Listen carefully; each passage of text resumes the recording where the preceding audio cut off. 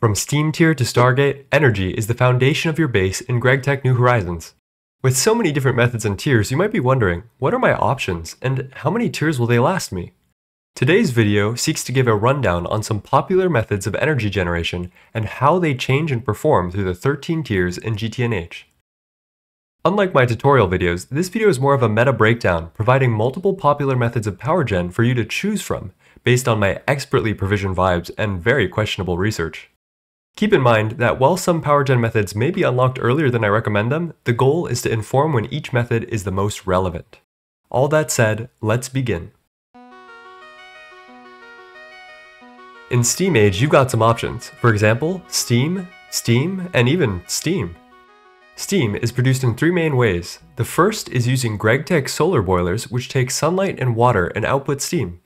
The second is a Gregtech or Railcraft solid fuel boiler, which burns fuels like charcoal, coal coke, and even diamond dust to turn water into steam.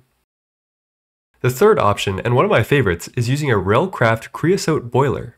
In GTNH, coke ovens are the main source of charcoal, and as a byproduct they create tons of excess creosote oil, making this a fantastic place to use it. Steam is the direct currency for all steam machines, so no conversions need to be made. In LV, you gain access to Gregtech steam turbines, which consume steam and output 1 amp of LV each. These are a great way to transition, but don't scale very well as steam has pitifully low energy density. By MV, you will probably benefit from moving on to a new source of power gen. Also in LV, you can start oil processing. Oil-based power is known for its quick and energy-dense nature, requiring little infrastructure to set up and giving great energy returns. Unfortunately, oil will not be 100% renewable until oil-based power is no longer relevant, so it's best suited for experienced or knowledgeable players that like to progress quickly. The most popular oil-based fuel is light fuel, which can be distilled and desulfurized from oil you collect from spouts around the world. These fuels can be converted into energy through the use of GT single-block combustion generators, which burn combustible fluids to output an amp of relevant power. Light fuel is the beginning of a long line of oil-based combustibles that can last you through mid-game. Light fuel translates directly into diesel, which is crafted in an MV mixer.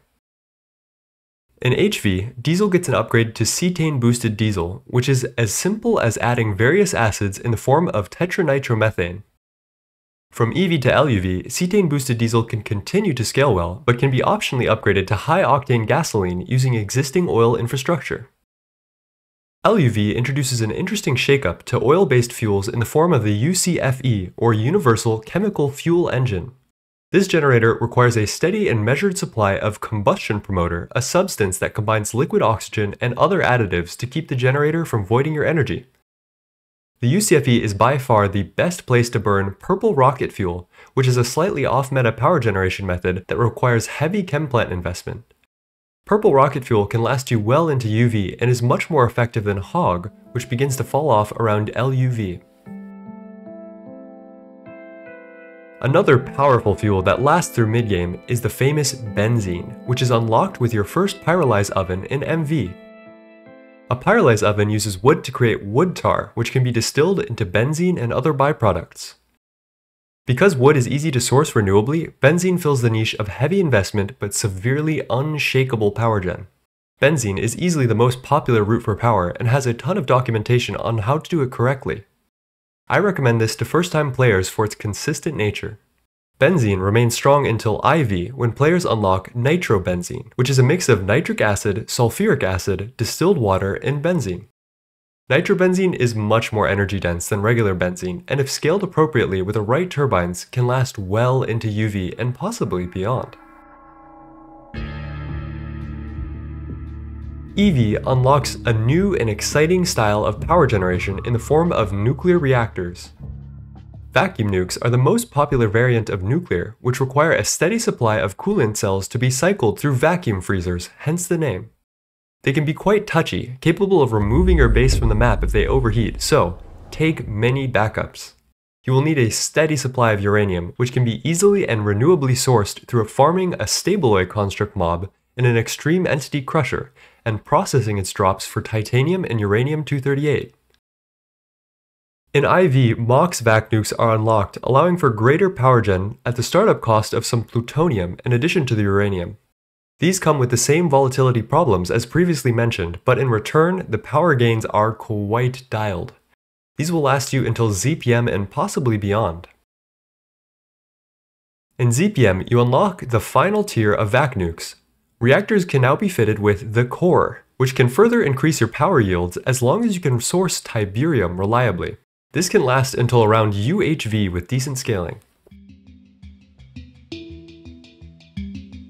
When you unlock your first fusion reactor and begin ZPM, you may notice that you can use the plasmas you create to generate energy.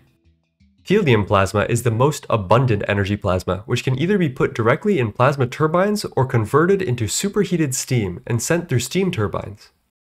Be warned that while producing plasma is quite simple, both of these methods require a ton of turbine spam in order to keep up with mid-game power demands. As you progress, you can try tin or americium plasma in Mark II and Mark III reactors respectively, and if you feel bold enough, you can even try to conquer the Great Plasma Chain for celestial tungsten plasma. Plasma can last you from ZPM to UEV and possibly beyond, having only one true competitor in its tiers. Meet Naqfuel. This science fiction liquid uses Naqfuel and other hard-to-source additives to create massively dense fuels that can be burned in large Naqfuel reactors. Naqfuel has 6 different tiers, starting with Mark I and II being craftable in ZPM and UV respectively. UHV is where Naqfuel starts to shine, with Mark III and beyond requiring Naqfuel refineries, a fusion-like multi-block tailored for fuel making. While Naqfuel Mark I and II are insular, Mark III and beyond are recursive, requiring Naq 3 and additives to make Naq 4, and so on. I would recommend moving to Naq 4 in UEV, where its reward to investment ratio becomes the highest. This continues to scale well into UMV, where you can use spent fuel to transition to antimatter power production, a brand new power gen method added in 2.7. Naqfuel is incredibly strong both practically and theoretically, but can be extremely inconsistent due to the wide swath of resources and processing required to produce it. Make sure to keep those space elevator mining modules active. Dyson swarm modules are basically glorified solar panels. They require UIV components and UMV picocircuits, making them quite expensive to craft. In return, however, when set up in the correct dimension and provided with quantum computation, cryothium coolant, and a steady supply of Dyson swarm drones, they will produce 337 billion EU per tick each. Dysons are almost the opposite of Naqfuel, being rock solid and dependable, requiring minuscule upkeep, but at the cost of high upfront investment. Unfortunately, the only way to scale Dysons is just to make more of them. And with exponentially increasing power demands, Dysons unfortunately will only last you until late UMV, after which you will need thousands to keep up.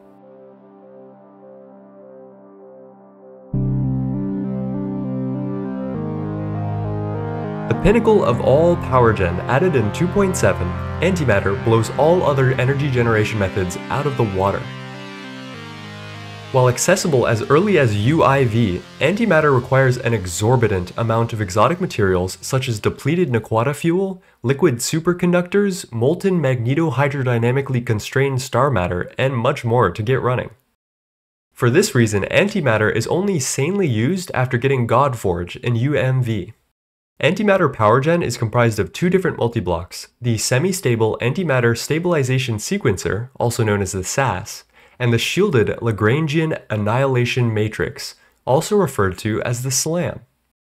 The SAS requires you to equally distribute millions of antimatter per second to each of its input hatches along with a steady supply of catalyst liquids in order to generate additional antimatter. Antimatter can be provided to the SLAM to generate exorbitant amounts of power in huge bursts, more than any other single multiblock in the game. It is documented that each SSAS can produce enough antimatter to provide around 650 trillion EU per tick by Stargate. While a heavy investment requiring extremely complex automation and exotic materials, antimatter is undoubtedly the most powerful and interesting power generation method in Endgame, matched only by one.